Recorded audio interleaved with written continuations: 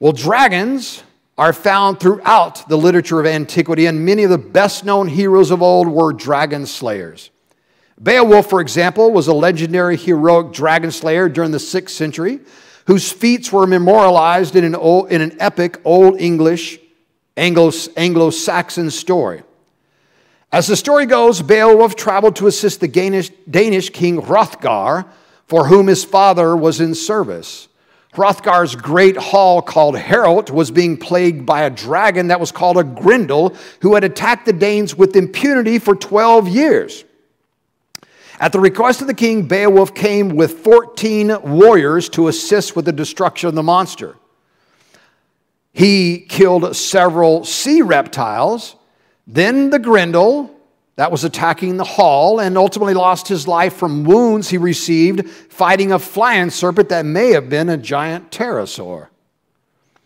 Now, although the events have been held to be fictitious, they are largely held to be fictitious due to the existence of dragons. But the dating of many of the events and people have been confirmed by archaeological excavations.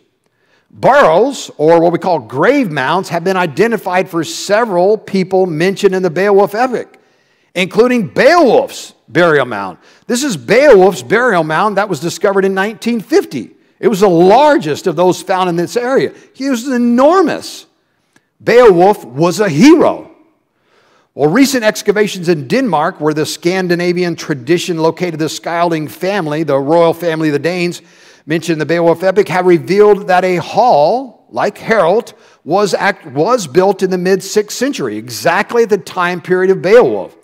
3 halls were found, each about 50 meters long, during excavations. Today, the majority of scholars view the people in the epic story, such as King Hrothgar and the Skylding family, as having been based on real people in 6th century Scandinavia. These are real historical accounts, only said to be fictitious because within it is contained an account of him killing a dragon. The Wawel dragon is a famous dragon from the 8th century Poland account, also known as the Dragon of Krakow. According to the legend, it lived in a cave under Wawel Hill in the early 8th century. The dragon is said to have eaten nearby cattle, and after many attempts to kill it, the beast was ultimately poisoned by stuffing a ram with sulfur. The hero, a man named Cracus, later became the monarch and namesake of the city and is credited for building Wawel Castle on the hill above the cave where the dragon was laired. Today, a statue that breathes fire at the entrance of the dragon's cave on the edge of the Vestru River breathes fire periodically for tourists, or whenever you send a text message. You can get it to breathe fire by sending a message. And also the cave there where the dragon is said to have laired is a popular tourist attraction. The nearby Wawel Cathedral displays bones hanging outside the main entrance that are rumored to have come from the dragon's cave. And there's a plaque there memorializing the dragon's defeat by Cracus. The translation reads this: Cracus, a Polish prince, ruled from AD 730 to 750. Here is the cave in which, having killed the wild dragon, he settled at Wawel and founded the city of Krakow. Now, this stuff doesn't sound like mythology. It sounds like history. Well, from all over the world, throughout history, we find historical evidence that dinosaurs or dragons were known to humans. In 330 BC, after Alexander the Great invaded India, he brought back reports of a great hissing dragon living in a cave, which the people had venerated as a god. Later, Greek rulers supposedly brought dragons back alive from Ethiopia. In a floor mosaic located in an artificial cave in Palestrina, Italy, that dates to the 1st century BC, the exotic flora of the Nile and fauna is illustrated. Lots of animals can be found in the mosaic, but one stands out as not belonging based on modern views. I've circled it for you there and will enlarge it. What it shows is an animal being hunted, an animal that has 4 legs, a long tail, a beak, and the only animal that we know that have those specific characteristics are some of the ornithischian dinosaurs. In the Dionysus mosaic that was discovered on the floor of a private home in Zippor in northern Israel and dates to 300 AD, there is a scene depicting an animal being hunted, which I will again enlarge for you. One hunter has a spear. Another is throwing a large rock at the creature. The animal is clearly reptilian, but with a tail raised off the ground, a crest on its back, and horns on its head, looking very similar to a dinosaur. Angkor Wat, shown here, was built in the early 12th century as a Hindu temple, now Buddhist. It is spread across more than 400 acres and is said to be the largest religious monument in the world. Its name means Temple City. Well, on a stone pillar within the temple was found this carving that almost everyone immediately recognizes to be a stegosaur. Now, the common claim of such depictions, whether you're carvings or engravings or paintings, is that ancient people had simply found fossils and deduced the appearance of the creatures that way, much as we have. However, even modern paleontologists failed to place the protective plates on the stegosaur correctly because they were not connected to the skeletal system, but instead they're simply dermal implant. They're simply connected to the dermis. They're not connected to the skeleton. So originally, the plates were laid flat on the back by paleontologists, much like the protective scutes on an ankylosaur. The fact that they're not attached to the skeleton that way makes it very unlikely that ancient people would have determined the animal's appearance from fossils alone and argue strongly that they had seen living stegosaurs. Marco Polo traveled through Asia, Persia, China, and Indonesia from 1271 to 1291 AD and recorded his journey in a work titled The Travels of Marco Polo. In chapter 49, he describes dragons found in the province called Karajan. He says this: "Here are found snakes and huge serpents, 10 paces in length and 10 spans in girth." That's 30 feet in length, 100 inches in circumference. At the forepart, in the front, near the head, they have 2 short legs having 3 claws, like those of a tiger, with eyes larger than a penny loaf, a 4-penny loaf, and very glaring.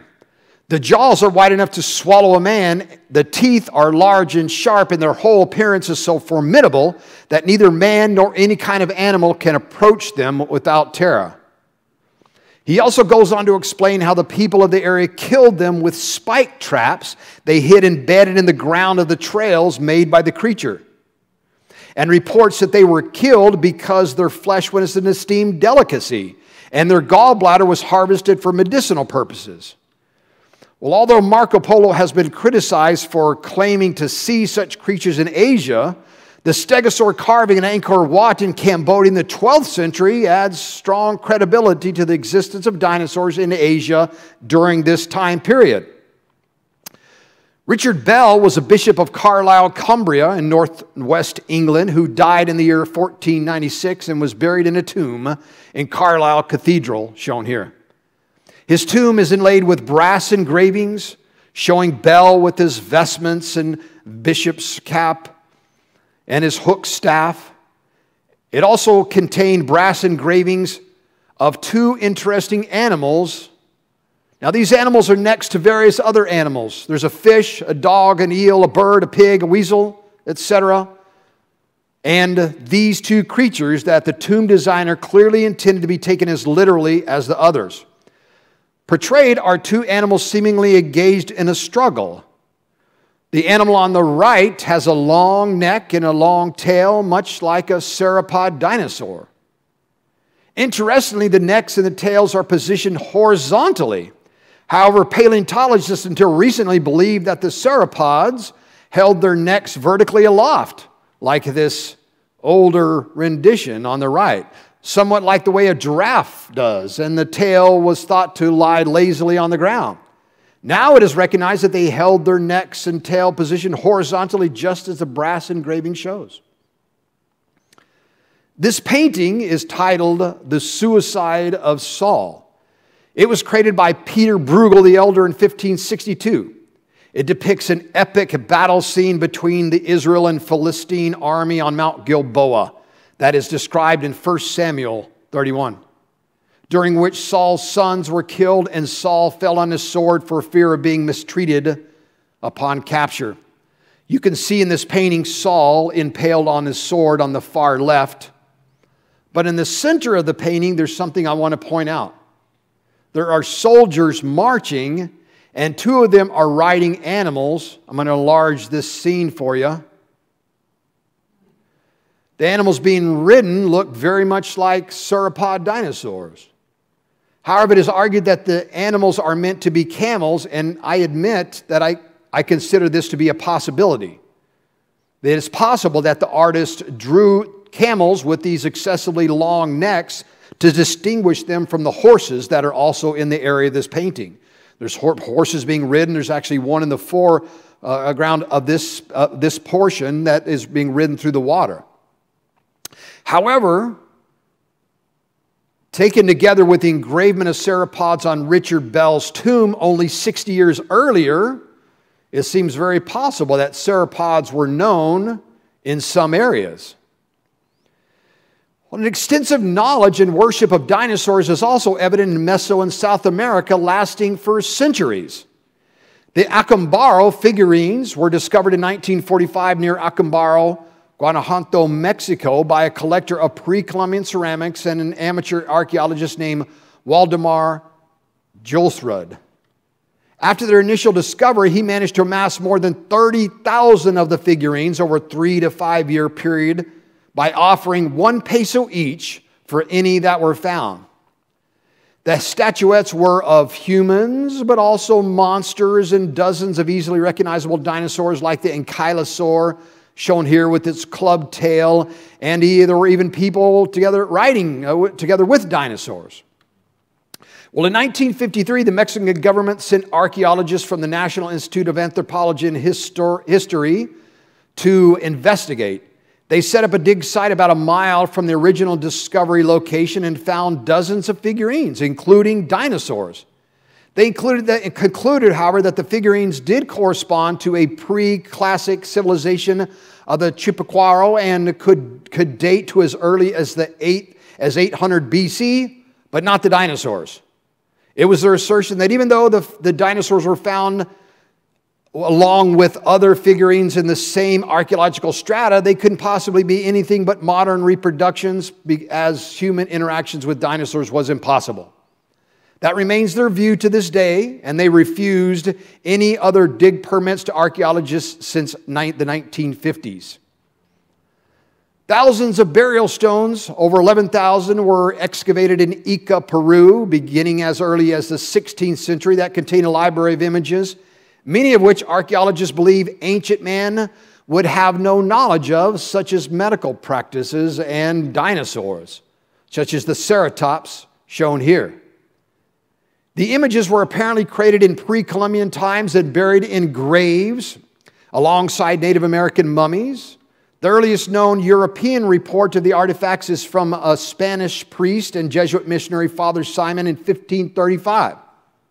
Samples were sent back to Spain in 1562, long before the existence of dinosaurs was discovered. The temple of the feathered serpent shown here dominates the Teotihuacan pre-Columbian archaeological site in central Mexico. This structure is notable partly due to the discovery in the 1980s of more than 100 possibly sacrificial victims found buried beneath the structure. They were sacrificing people. The burials, like the structure, are dated to sometime between 150 and 200 AD. The pyramid takes its name from the representations of the dragon god which covers its side. I'll blow up one of those for you here to give you a better look. Note the serpent has a crest of feathers about its head, a characteristic of some dinosaurs that has only recently been identified by paleontologists. Thus its name, the feathered serpent. The temple of Kukulkan is a Mesoamerican step pyramid that dominates the center of the Chichen Itza archaeological site in Mexico, in the Mexico state of Yucatan. Built also by pre-Columbian Mayan civilization sometime between the 9th and 12th centuries, the pyramids served as the temple of the god Kukulkan, shown here at the foot of the pyramid. Kukulkan was a dragon god closely related to the god of the Aztecs called Quetzalcoatl. Interestingly, the largest known flying animal of all time was a pterosaur that lived in North America, which stood at least 10 feet tall at the shoulders and has a wingspan as large as 50 foot. The enormous pterosaur was given the scientific name Quetzalcoatlus after Quetzalcoatl, the dragon god of the Aztecs. Not saying there's any real connection here, but the naming of it does again show that it is widely recognized that these extinct creatures possess the characteristics ascribed to dragons of old. Evidence of dinosaurs in North America has also been found. This is a reproduction of a petroglyph, a rock art, that was originally discovered in 1879 at the Havasupai Canyon in Arizona. In 1924, a scientific expedition was sent to the canyon to document the artifacts and petroglyphs left behind by Native Americans and to document their existence. There's a very heavy desert varnish on this petroglyph, which verifies its antiquity and thus its authenticity. The varnish on this petroglyph is just as thick as other petroglyphs which are known to be authentic. It is questioned, however, by some only because it seems to be depicting a dinosaur. Well, the director of that 1924 expedition, a man by the name of Samuel Hubbard, said the following about the above petroglyph. He said, "The fact that some prehistoric man made a pictograph of a dinosaur on the walls of this canyon upsets completely all of our theories regarding the antiquity of man. Facts are stubborn and immutable. If theories do not square with the facts, then the theories must change. The facts remain." Ladies and gentlemen, please consider that our modern knowledge of what dinosaurs look like is less than 200 years old, and this petroglyph was made long before the modern discovery and reconstruction of dinosaurs. The only way people could have made accurate drawings of this creature is that they had seen them alive. In addition, it was discovered in 1879, only 37 years after the word dinosaur was coined. Well, a couple of other biblical references can be used to illustrate that just as there were many types of dinosaurs, there were also many types of dragons known by different names, such as the cockatrice and the basilisk. The basilisk is mentioned here in Psalms 91 in the Catholic Bible. The NASB renders it, "You will tread upon the lion and the cobra, the young lion and the serpent will trample you." The cockatrice is found in Isaiah 14 along with the fiery flying serpent mentioned previously. These names can be found in literature throughout antiquity that describes dragons, like natural history books. In fact, every natural history book written before the 1800s contains early scientific descriptions of dragons. The cockatrice was described and is shown here and illustrated in the Mundus Subterraneus, a 12-volume World Digest published in 1665. The cockatrice was described as a two-legged reptile with feathery plumage and a long scale-covered tail. Well, we know that there were several theropod dinosaurs that possessed these characteristics, such as the one shown here called the ornithomimosaur. Its name means bird mimicking lizard. It had a long scale-covered tail and feathery plumage just like the cockatrice. Cosmographia was an early geography book and one of the most successful and popular books of the 16th century, seeing 24 editions. Along with its many maps that included descriptions of flora and fauna from around the world. The basilisk shown here was a dragon in antiquity whose name it comes from the Greek basilikos, meaning little king. The name refers to the structure on its head that resembles a crown. Note its back was also covered with plates, those osteoderms or scutes. Also note that it has a clear bird-like beak. These characteristics, the crown, scutes, and bird-like beak, are all possessed by the ankylosaur. In 1723, the Natural History of Switzerland published an account of a shepherd seeing a dragon in central Switzerland. Although the animal might seem initially fanciful or unrealistic, keep in mind that the engraver likely had no contact with the person that actually saw this, but had to make this engraving from the physical description alone, without being able to confirm its accuracy with the witness. Nevertheless, let's examine its characteristics.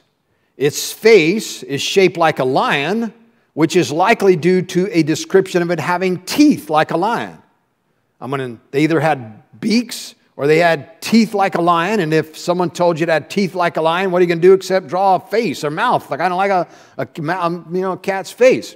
Otherwise, it also has a long neck, a long tail, and 3 clawed fingers and toes, and a crown-like structure on its head.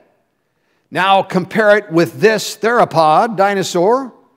Many theropods, like the Dilophosaurus shown here, had these same characteristics: long neck, long tail, 3 clawed fingers and toes, and a crown-like structure on his head. And then consider, if you had seen this creature, how long you would have stood there and taken a mental note of its characteristics. Would you have stood there and made a sketch of this so you could have passed it along well, or taken some notes? I don't think so.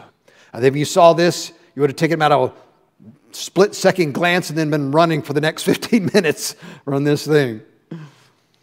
Well, numerous booklets were also published as public service announcements when a dragon was sighted that would include information about its physical characteristics and how it was killed. This book was published in 1614 in the Sussex County of England, describing encounters near the village that later became known as Dragon's Green. It contains speculations about their reproduction and supernatural abilities, along with descriptions of a dragon slain in a neighboring county, and numerous references to even more ancient sources about dragons. I won't read this for sake of the time. In 1669, this booklet was published about a flying serpent that was killed in Essex County in England. Here's the synopsis from the cover. It says, "A true relation of a monstrous serpent which hath in diverse times been found at a parish called Hinham on the Mount, within 4 miles of Saffron Walden, showing the length, proportion, and bigness of the serpent, the place where it commonly lurks, and what means have been used to kill it. Also a discourse of other serpents, and particularly a cockatrice killed at Saffron Walden." Well, today, Hinham, a small village, is best known for the dragon that was killed there, which is still displayed proudly on their town sign, there to the right. One of the questions we were looking to answer is what happened to the dinosaur? Well, since the dinosaurs in the fossil record were killed by the flood, we're really asking what happened to the dinosaurs that survived the flood. Well, almost exclusively, the accounts of dragons from antiquity are about them being killed, the heroes responsible, and the methods that were used. Humans appear to have been responsible, which is not really surprising. Why were the dinosaurs killed by people? Well, maybe they tasted like chicken. You know, those would be some mighty big drumsticks, I'm just saying, with a little sriracha, you know. But seriously, fear was certainly the main cause. The dinosaurs or dragons were the most terrifying and the most threatening of all animals God created, and we will instinctively kill animals that we fear. Well, think what would happen if one of those theropods was spotted today out there in the channeled scablands. It would be shot. We'd go out and shoot it. Men also enjoy hunting and will sadly kill for sport and trophy. Accounts also talk about them being killed because they were threatening to farmers' livelihoods. We have also killed animals to extinction for this reason. The Tasmanian tiger, for example, was killed to extinction because it was killing sheep. A lobbying group was formed called the Buckman Tiger and Eagle Extermination Society that lobbied the government to pay for their extinction. The last surviving Tasmanian tiger, a marsupial dog, can be seen walking around in a pen by itself in a black and white film. We hunted them to extinction because they threatened our livelihood. So whether through fear or because they threatened our livelihood or for perhaps sport or trophy, I mean, you kill one of those animals, you're not going to have to buy drinks in the local tavern probably for the rest of your life. You don't think about that? So for sport or trophy. But there's another reason as well. Another reason they were killed was likely due to superstition. As the Bible describes Satan on several occasions as a dragon or a serpent, such as in the Garden of Eden or in Revelation. Here from Revelation 12. And there was a war in heaven, Michael and his angels waging war with the dragon. The dragon and his angels waged war, and they were not strong enough. And there was no longer a place for them in heaven. And the great dragon was thrown down, the serpent of old, who was called the devil and Satan, who deceives the world. He was thrown down to the earth, and his angels were thrown down with him. Well, here's a 14th century painting that shows the archangel Michael defeating a dragon, a scene inspired by Revelation 12. This relief on the Gurk Cathedral in Austria from 1180 AD shows the lion, Christ, killing a dragon, which is in reality a basilisk, looking very much like an ankylosaur. You can see the plates on its back. You see it has a bird-like beak, not the fanciful dragons that were due to the mythology. Most likely an ankylosaur.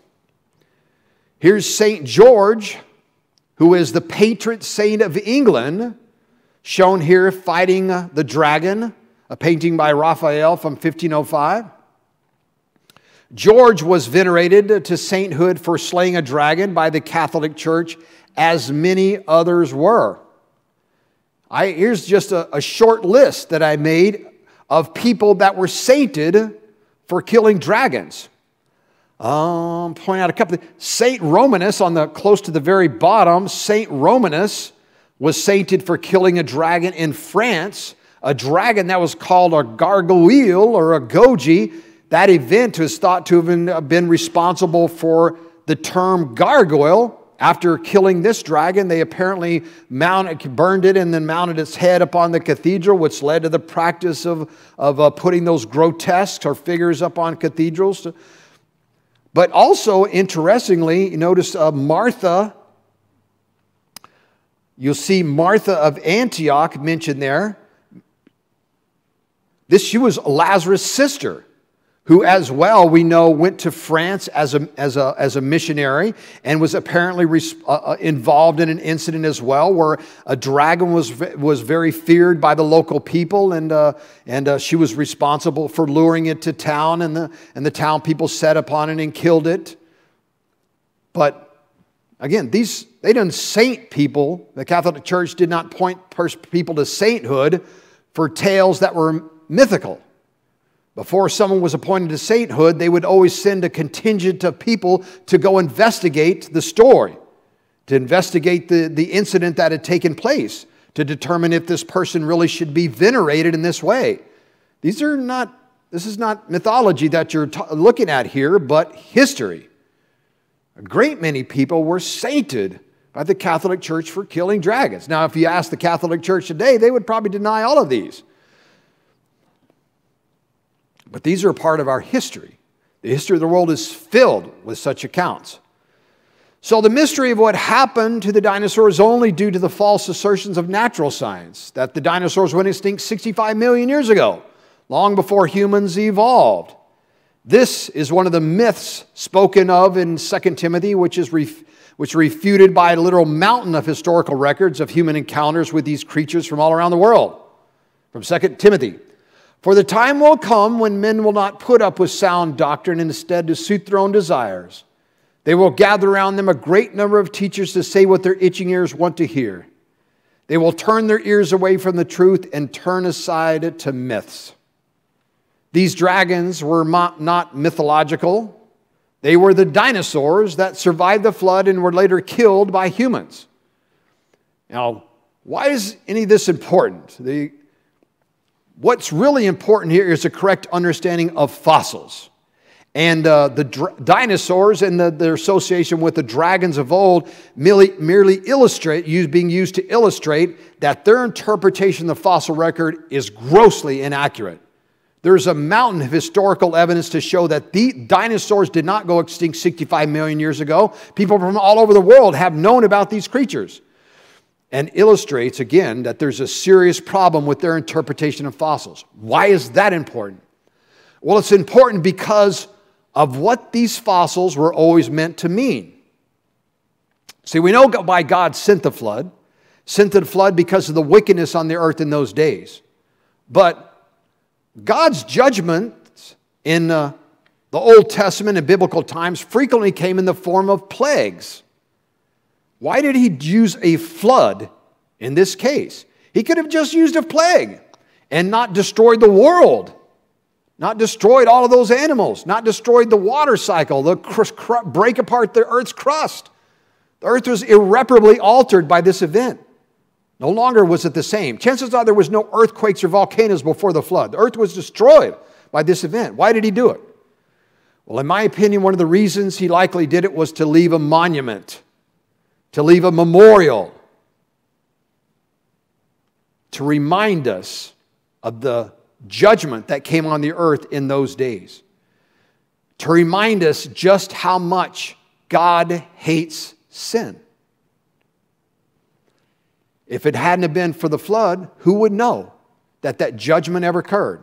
It would be just a story that he had killed people by some plague.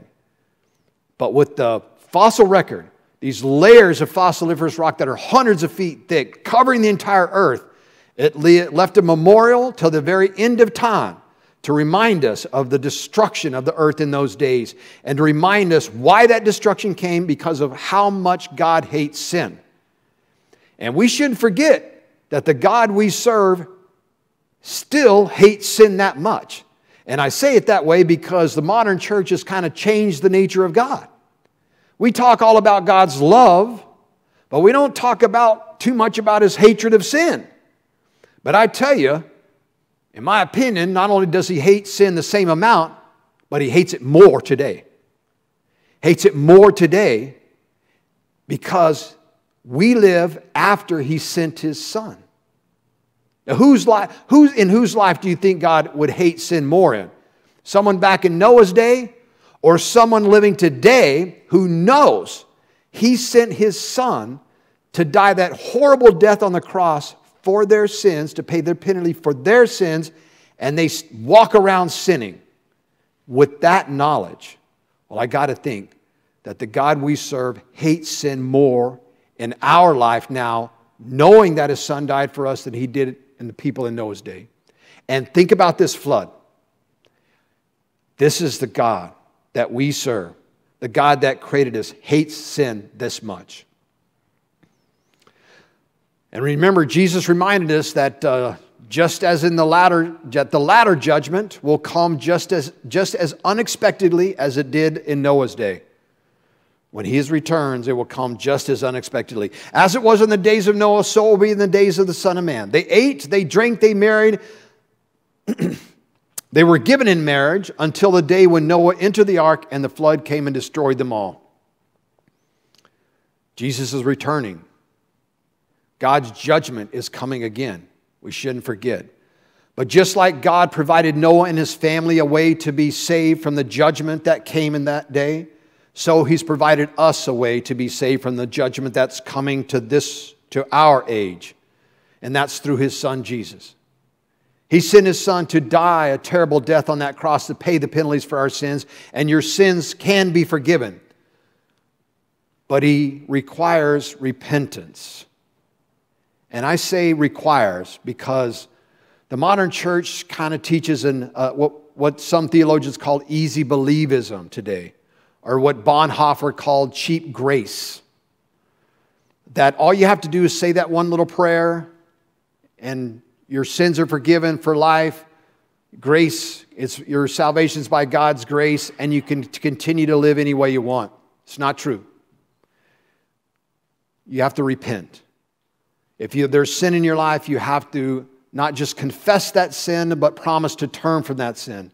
Repentance was what the prophets preach. It was what John the Baptist preached. It's what Jesus preached. That is the central gospel message. It's what Jesus always said to people. Go and sin no more. If there's sin in your life, it has separated you from God. He won't hear your prayer. He will punish you. Discipline comes to those who He loves. If there's sin in your life, you might have to repent of that sin. Remember how much God hates sin, because He hates sin that much. And He hates it when you sin, even more than He hated it in the days of Noah. If you want to have a relationship with the wonderful God that made you, that loves you more than we can even understand, more than we can even imagine, then you have to repent. Examine yourself. If there's sin in your life, ask for conviction through the Holy Spirit. He will convict you for that sin and help you repent of that sin. Repent of the sin that's in your life and reestablish the relationship with the God who made you. Let me close this out in a word of prayer. Father God, I thank You so much for today. Lord, I thank You for this tremendous opportunity to be able to teach here tonight. I thank You for the tremendous opportunity that You've given me to teach at a Christian school. Thank You for Cedar Park Christian Schools. Lord, I ask Your blessing upon that school, upon the students that walk its halls, upon the teachers that serve there, upon the administrators that are so important to us, Lord. I thank You for our principal. Father God, we ask for Your Holy Spirit. Send us Your Holy Spirit, Lord, and examine us. And if there's any sin in our life, Lord, convict us of that sin. Help us to walk the path of righteousness, Father. Father God, we want to walk righteously before You. We want our life to be a testimony for You, to show others how much You love us. Help the love that we should have flow from us to others, to be a witness for You, Lord God. Help us to repent of our sins and walk righteously so that our life will be a testimony. Father God, we want to walk righteously before You. Father God, help us, Lord. Send Your Holy Spirit to us, Lord, and to help us walk righteously, and also give us wisdom through Your Holy Spirit, Lord. Give us wisdom, we ask. Wisdom to help us understand the science, the scientific findings that are being interpreted, to try to convince people that You did not create this world, that You did not create us, that we're just a bunch of evolved apes, that Your word is untrue. Lord, give us wisdom to understand these false teachings and to be able to counter them as we witness to the world that's around us, the world that is lost. Give us opportunities to witness, Father God. Give us wisdom to be able to witness in the face of the false teachings of this world. Praise You, Father God. I praise You, Lord. We praise Your holy name, Lord. We worship You, Father God. Thank You. Thank You for today, Lord. Praise You, Father God. In Jesus' name we ask all things. Amen. I want to put up a quiz real quick. Eric, don't cut that off if you haven't already. For those that are watching online, I put another QR code up there with a quiz you can take. Point your cell phone at the QR code. Another pop-up will come up. There's a quiz there that's on Google, my Google Drive, that you can take to help check your understanding. For the people watching in-house.